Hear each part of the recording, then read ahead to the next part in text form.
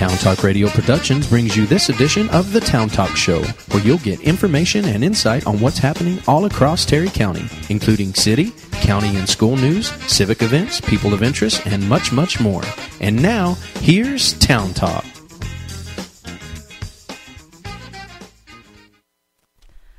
Good morning and welcome to the Town Talk Show. This is Kelsey Slaughter, and we are going to be speaking with Kim Holland of the Living Water Foursquare Church and Eric Martinez of Faith Family Fellowship. They've got a big event coming up that they want to share all about. Before we do that, we're going to go ahead and take a short commercial break, and we'll be right back. Stay tuned. When you leave this life, how will you be remembered? The legacy you leave will not be measured in dollars and cents or by years lived, but rather by what you accomplished with your life. The measure of our life is not its duration, but its donation. We are here to help your family when you lose a family member. Ratliff Funeral Home in Seminole, Denver City, Seagraves, and Brownfield. We're here for you.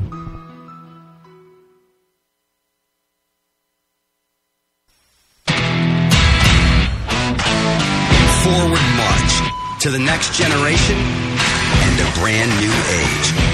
To the future and the future of tough. Introducing the all-new Ford F-150. The first and only pickup with a high-strength, military-grade aluminum alloy body. Up to 700 pounds lighter, so it can haul more than any half-ton pickup on the planet. Over 100 patents, so you can work even smarter. And every single square millimeter tougher. Towing the most of any half-ton pickup. With the muscle to move the world. And the brains to change it. This is the all-new Ford F-150. The future of tough. Go by Stanley Ford Lincoln, located at 1708 Lubbock Road in Brownfield, or call 637-7541. Stanley Ford Lincoln, you're just a short drive from big savings. And welcome back to the Town Talk Show. Once again, this is Kelsey Slaughter, and we are here to learn about the event called the Silver Ring Thing. Eric, can you just kind of let us know what that is and what's going on? Yeah, Kelsey, thank you for having us on.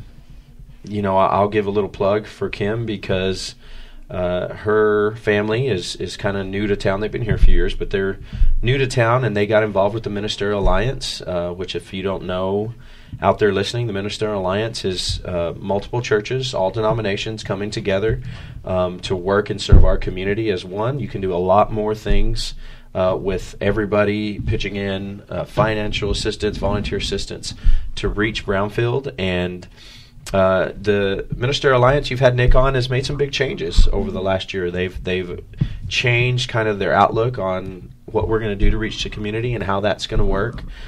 They still do help out with monetary, donations to people who fill out the forms and pass for utility help or gas help or things like that. They still help transients that come through town as much as we can with fuel or even a place to stay, a good hot meal. But one of the things that I think we'd all been praying for is what are some other things we can do to reach our community? And so about the time we're praying and thinking about that, Kim comes in and she asked us about an event called the Silver Ring Thing, which I had previously done before at a previous church I was at, so I knew enough about it that I was kind of her cheerleader to really try and push this thing through. But it was really her heart and her idea to offer something to the teenagers in Brownfield that is a new standard to the way they live their life when it comes to love, purity, sex, just their bodies and what God's plan is for them compared to the standard set by social media and by TV. And so she just really had a heart for that, and we got behind her. Ministerial Alliance decided to fund it in part, and then see if any of the community churches as well would be willing to also help fund it. And we got some really big sponsors, Terry County Veterinary Hospital, of course the Ministerial Alliance, and Meadow Farmers Co-op all pitched in to pay upfront cost, and that makes the event free for our students in Brownfield, and free is good. Yeah, free is good. And so we're hoping to get them there, and I'll let Kim kind of dive into a little bit more about the details and how even she learned about it and came through it and talk more about it. All right. Well, thanks again for having us. At our church, we had been looking at the community and really thinking and brainstorming and praying about how we could have an impact. What are the needs that we're seeing, and how can we help in a relevant way? And one of the concerns that we've seen, so many of us, is among our youth, not only high school, but middle school as well. Excuse me, with teen pregnancies and STDs. I have a friend at the health department, and she regularly sees middle school kids coming in with STDs. And, they just get this message from the media, from everywhere else, that it's just cheap, it's just easy, and they don't see the long-term consequences. And again, we see so many really youth having children, and they're not ready. And it really diminishes their opportunities as they get older. And so we were looking to see how we could begin to have an impact on that and to present a different message to them. And we were getting ready to meet at the Ministerial Alliance, and I just by chance spoke to a friend in Washington I hadn't spoken to in about 6 months, and she told me about the Silver Ring thing, that she had gone and that it was just really well done event. And I believe, especially in towns like this where we don't have large churches with multiple staff, we can do a lot more if we work together as a community. And so working together, all the churches, and as Eric mentioned, some of our business partners, we were able to do something much bigger than any of our churches could have done alone. So we're excited to bring in the Silver Ring Thing team. They tour nationally, so they go all over the country presenting this message. And it's going to be a concert-style event, so it's going to be high energy. It's going to be music and drama and testimonials and, excuse me, and so they're going to come in and present another message about love and sex and second chances and best choices. And they are going to share their own stories. A lot of these people who are coming, they're not 50-year-olds coming in to preach at the kids. These are all 20-somethings. It's a team of 12 20-somethings who are single themselves, and they're on this journey themselves. So they understand the struggle, they understand the commitment, and they understand the benefits. And so they share their stories, their failures, and their successes. And I've read testimonials from kids who've gone to these events, and I think it's been really, really impacting for them.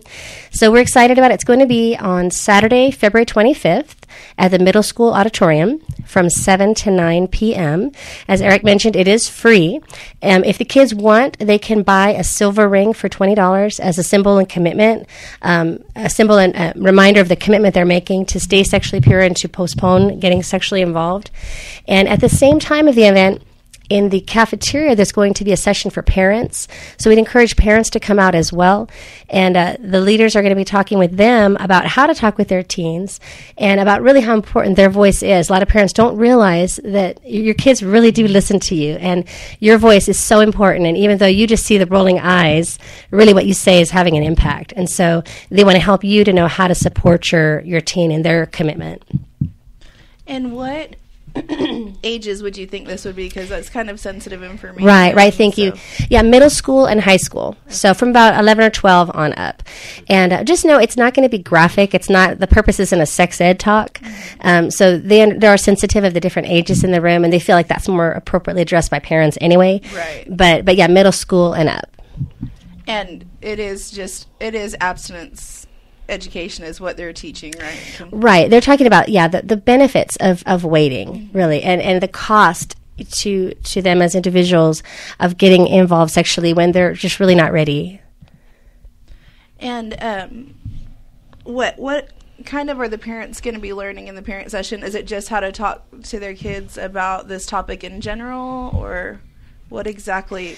Yeah, well, I think part of it is they're going to show the parents some statistics and help them to see how important their voice is, by different surveys, different things that they've done, that really the major influence on teens as far as their opinions and their decision-making regarding sex is coming from their parents. And most parents probably don't believe that. So part of the talk is to help them to see that really is true, and to validate them and their place, their importance. And then, yes, also just to kind of give them tools. I think they'll probably have books for sale, too, and things like that, but they're going to be giving them tools to know how to talk about these things with the kids. And is this a Christian-based organization? Is it denominational? How does that? It is Christian-based. It's not set on any particular denomination, but yeah, it's Christian-based. Okay, so that's going to be in there as well. Yes. Yeah, and when I've done this in the past, we did it they have multiple ways to do it. You can do it as more like a D-Now style, where they send you curriculum and you give that out to your kids, and then you go through a weekend. Or you do it like this, where they actually bring their event in, and then you can surround your church with whatever you want to do in that situation.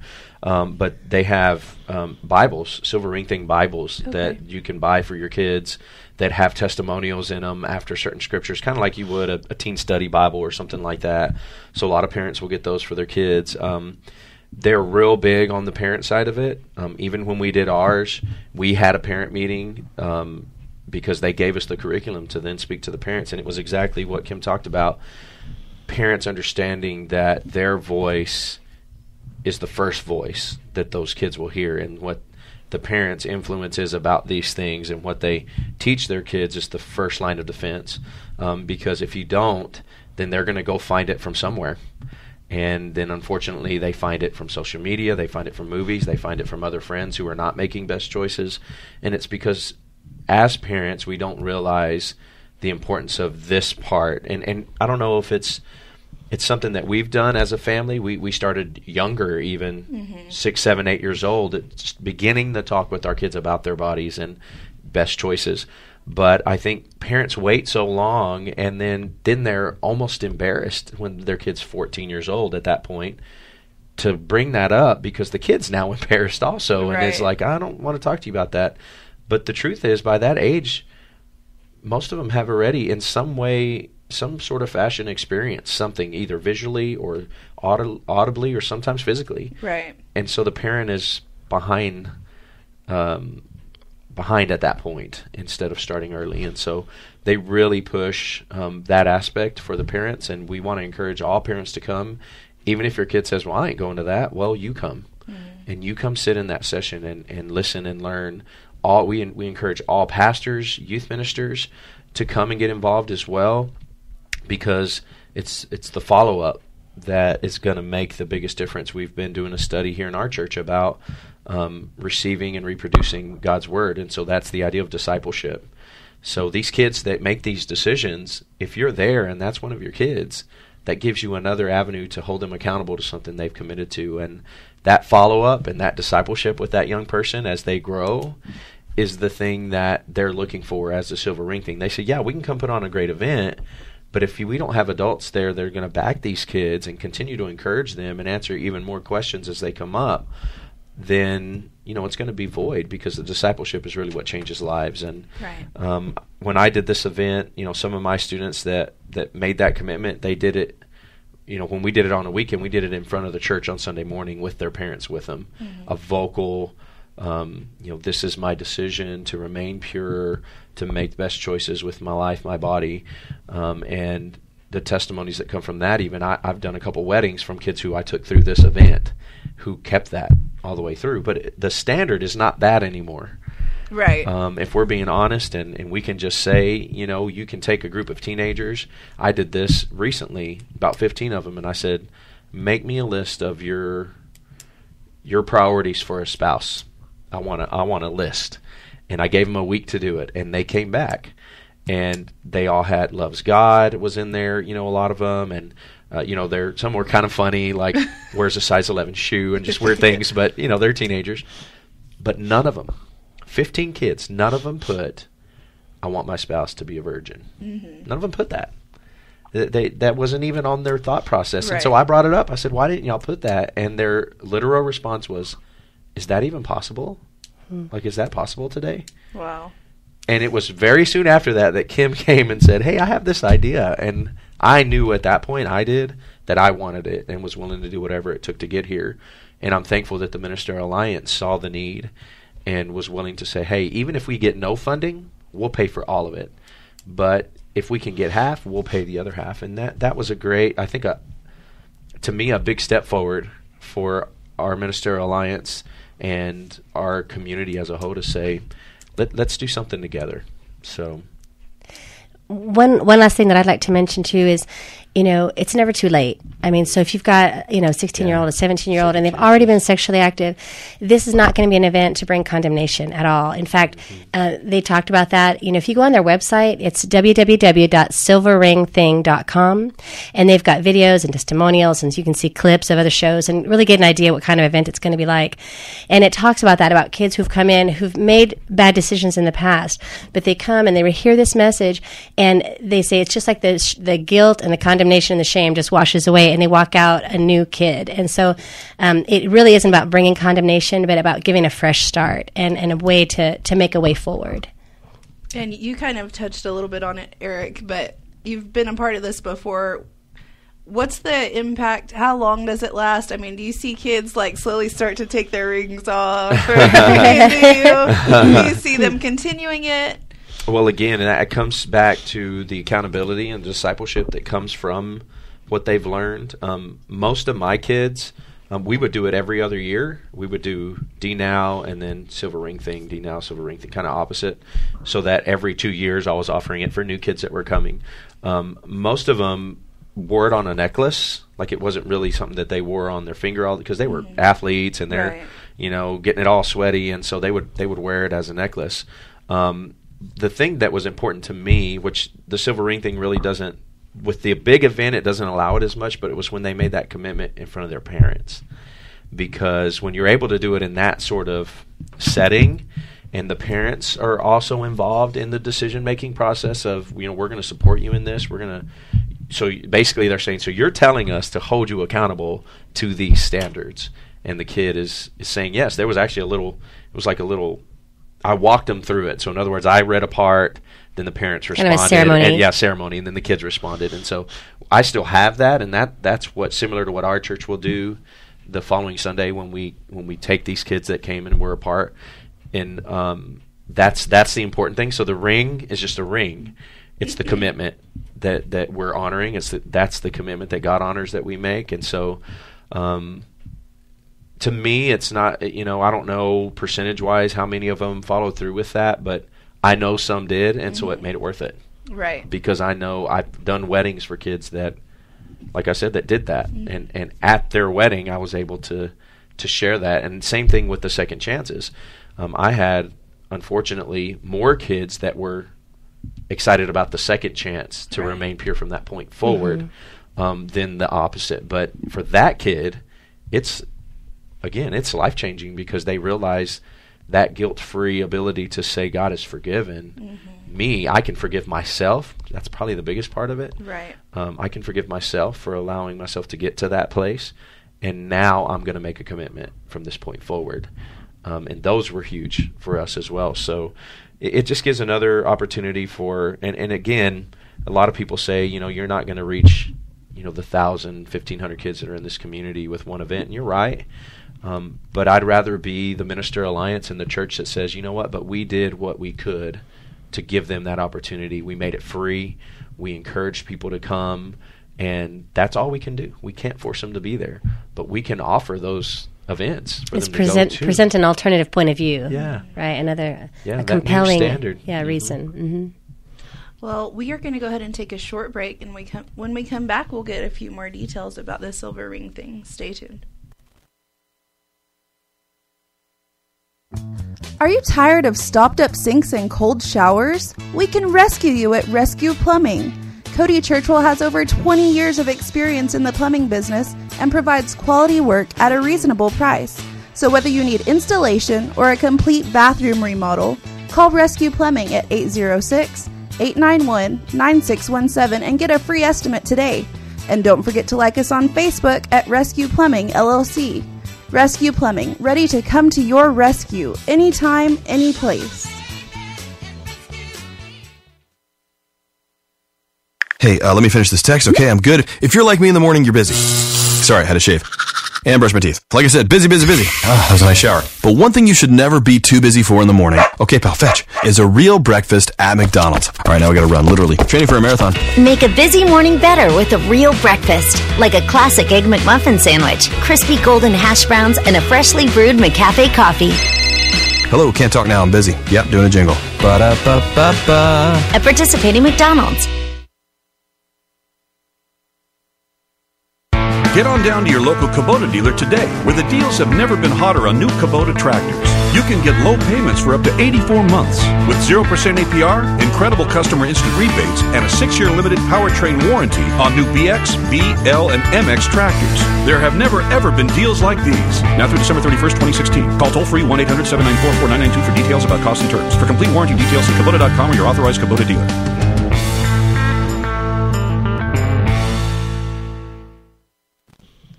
Welcome back to the Town Talk Show. This is Kelsey Slaughter, and we're talking with Kim Holland and Eric Martinez about the abstinence education event they are putting on called the Silver Ring Thing. And this is open to the public, but what if you guys were talking about how the churches are a part of it? Mm-hmm. What if someone's not part of a church, or they think, well, I'm not necessarily a Christian. Am I still welcome? How does that work?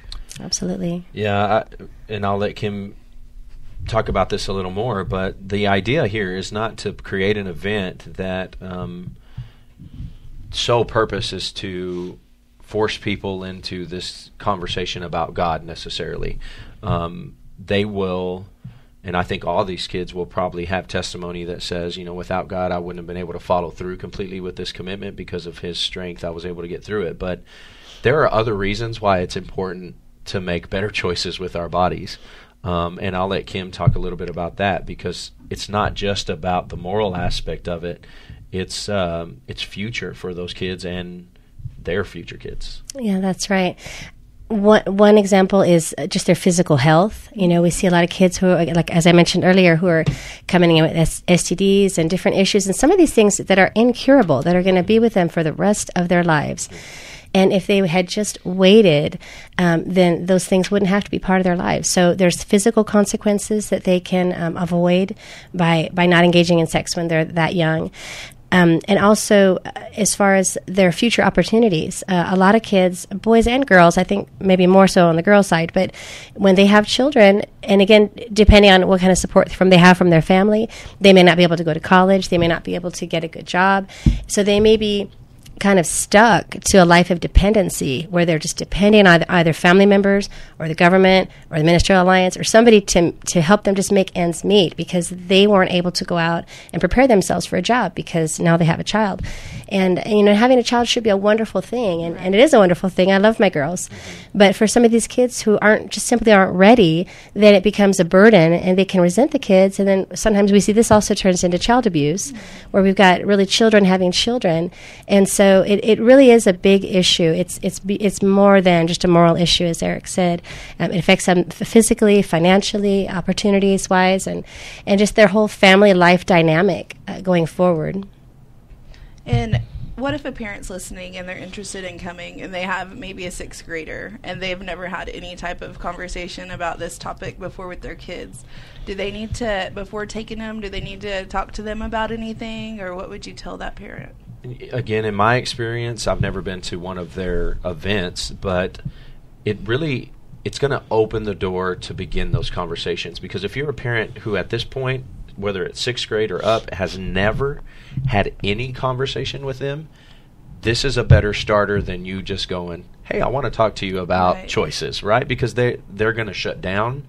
In most cases, if you don't have that type of relationship with them already to talk about those kinds of things, they'll shut down and they won't be open. But if you take them to this event and they're able to get that on their mind, and they then say, talk to your parents about it, which they will do, then they come home, or you're like, hey, I was sitting in the back, what did you think? Tell me about what your thought process was. It's the open door that you've been waiting for. Mm-hmm. And so that's what I would recommend for parents who've never had those conversations.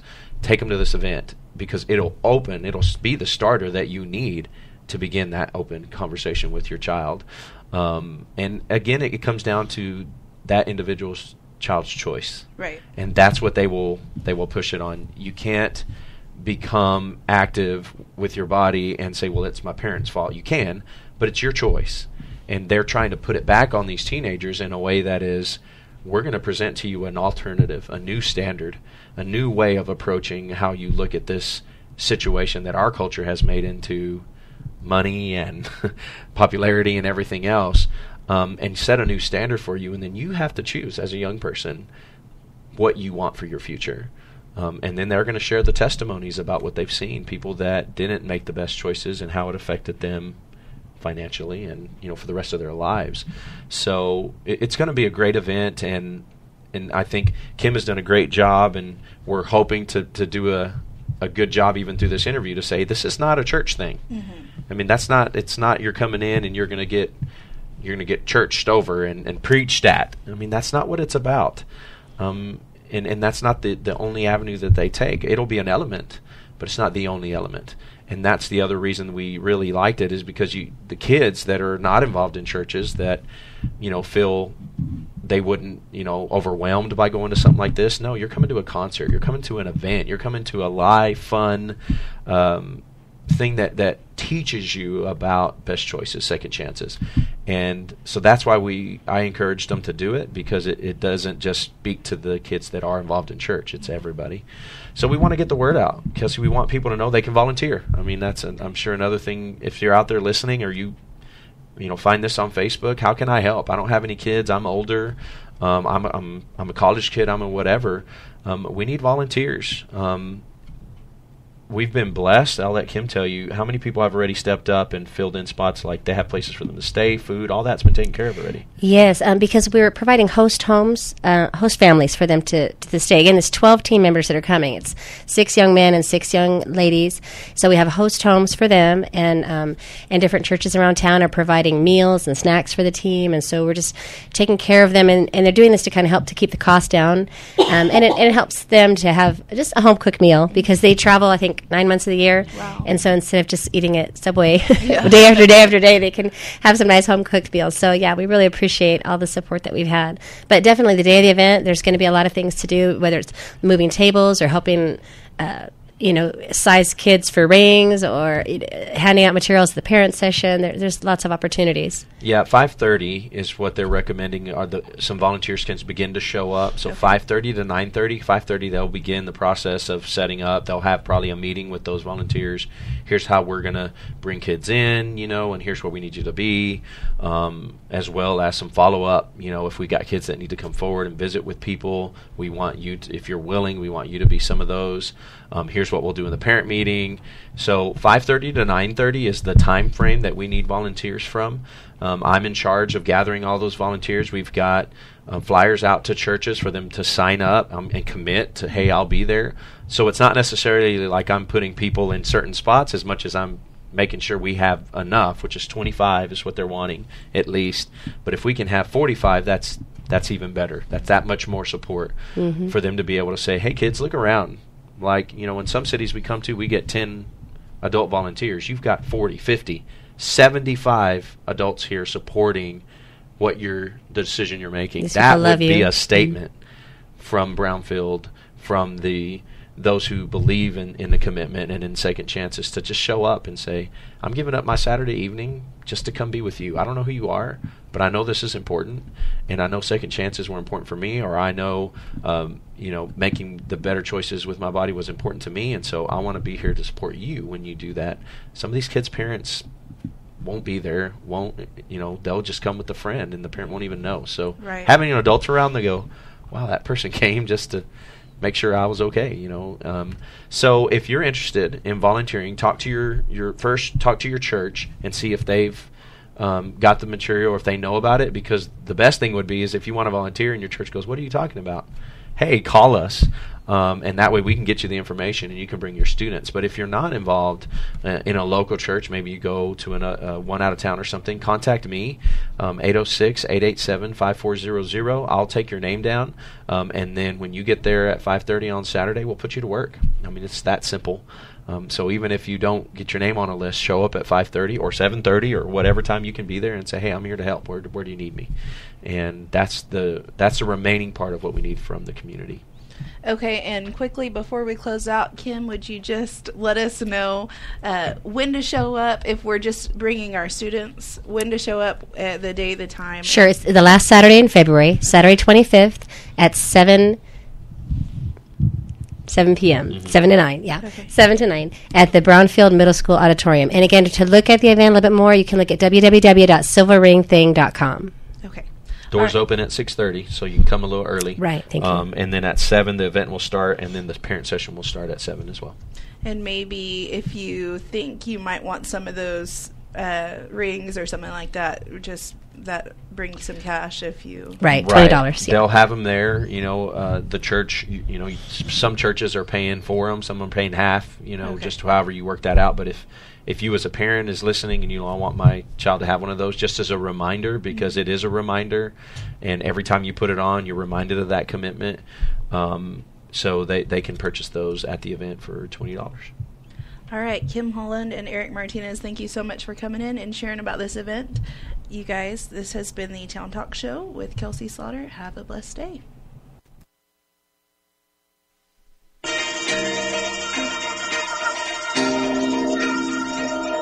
You've been listening to The Town Talk Show, a broadcast of Town Talk Radio Productions. If you would like to comment on our show or promote your civic or church event, or if you have an idea for an interesting story, give us a call at 806-637-0030 from 9 a.m. to 5 p.m. Monday through Friday, or you can drop us a line at info@towntalkradio.com.